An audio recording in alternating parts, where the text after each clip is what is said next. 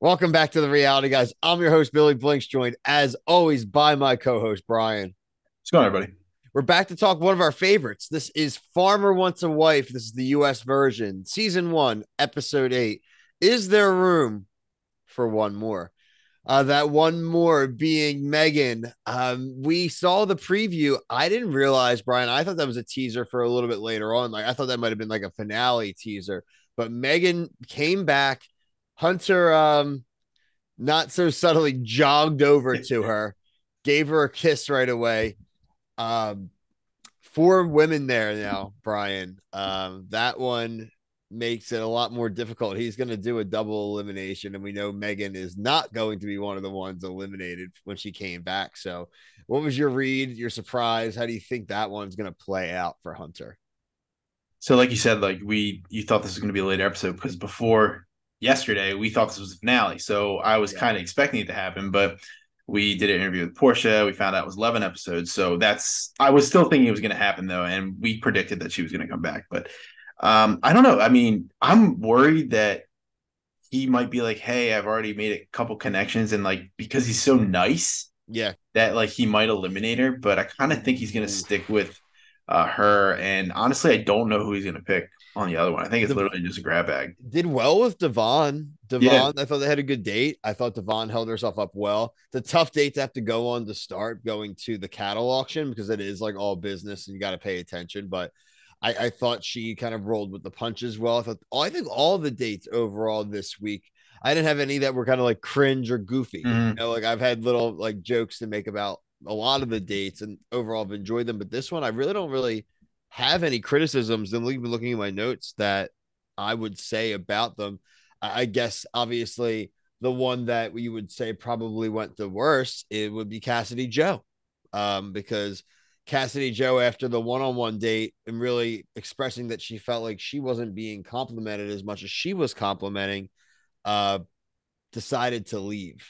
Another, we said we had a Portia interview, and now we had someone else who decided to eliminate themselves. We've had a lot of that this season. Seems to be a kind of a constant factor with this show. It's kind of like they promote it literally like in their catch line that like the men and Mm-hmm. women are free to come and go as they please.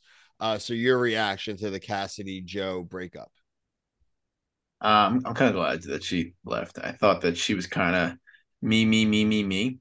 And I kind of think if we're gonna compare the two self eliminations. I mean, Portia had like legit reasons, like, "Hey, I want to connect. It's not working. I have real life." But here, Cassidy is like, "You're not telling me that I'm pretty, or you're not doing this." And like, I can understand. And Alan is also like, He's quiet, man. he's quiet. And I think by now you should know that that's not who he is. And I think that he realized that, hey, it's not going to work, and it's not. I'm not going to work for you. You're not going to work for me, and it's just best that you go. So, I mean, I think it's best for both of them. That's really what it is.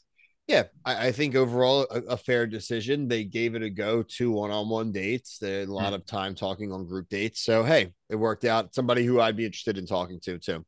Yeah, Uh, for sure. Speaking of leaving, we can't talk about leaving without talking about Lily. I'm surprised it took this long. Honestly, Lily hasn't seemed super happy there for a while to me. Again, I like Lily. Yeah. Ryan's another one who's tough, very quiet. I don't think I at first I think a few episodes back I kind of mistook his reservedness for maybe a little bit of rudeness, and there was like the emotional comment and that kind of took up some of the airspace with him, but I just think the guy's shy. Like I think he's reserved. I don't think he's a bad dude at all. And like you can see his communication coming out a little bit. And I think it's a little easier. And it made it. I think it was a guy who was almost relieved that he didn't have to make the decision, right, and do the Mhm. breakup. He was like, "Oh, I just have two Sarahs now. This is wonderful." Right. Yeah. This is like the way they're all reacting to some of these eliminations. It makes me realize they're normal people. These aren't like people who are trying to be celebrities or reality TV people. Because we see these guys on Bachelor and these other shows, and they're like looking for confrontation, looking to be like point the fingers, and like I just don't. I, I don't know. I just feel like that would happen in a normal. Not obviously not writing a letter, but Yeah. just the way like he shows his emotions. Other people show it differently, and like that's a common disagreement in normal life.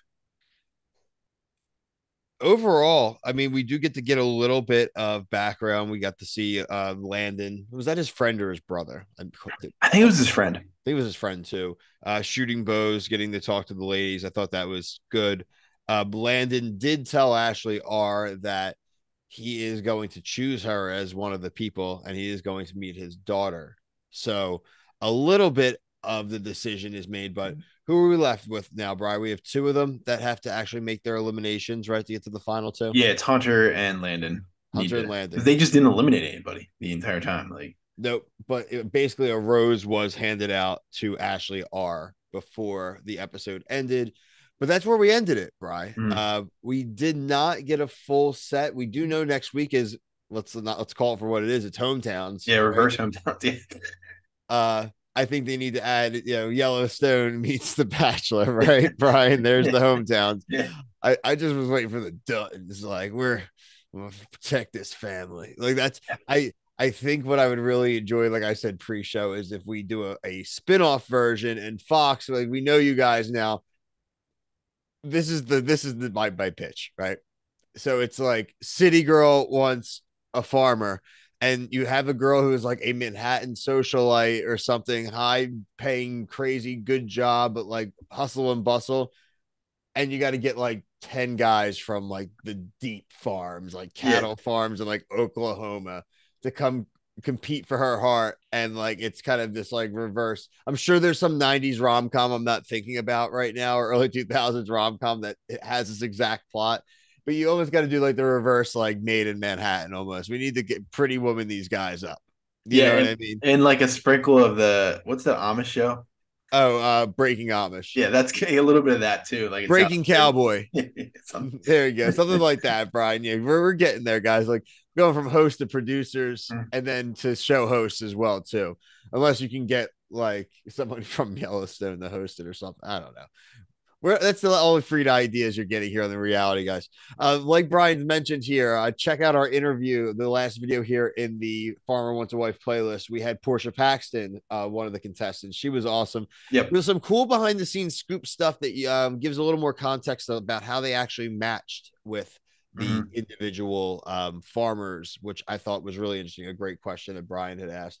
Also, check out the other coverage we have on the channel this week. We've already done Below Deck. Look out for Survivor 44. Look out for Married at First Sight, 90 Day Fiance the Other Way. We will have a review of The Challenge. We will have a series slash season one review of Jury Duty, which was like a pseudo reality TV show that was on Amazon. You can watch all the episodes there. It's probably going to be Kevin and Brett for that one. What else do we have going on, Brian? Um, I think that's it. yeah, I don't know. I think that's it. We kind of are. I always say that we're in a lull, but we're really not. But a lull to us, We're where in a it's not lull like until we every. find out Did you next say week. below deck? Yep, I did say Okay. below deck. All right. Check out our merch store in the link below. Like I said, a lot of cool stuff going on in the channel. Check the descriptions, TikTok, Twitter, and Instagram to all the information with the reality guys.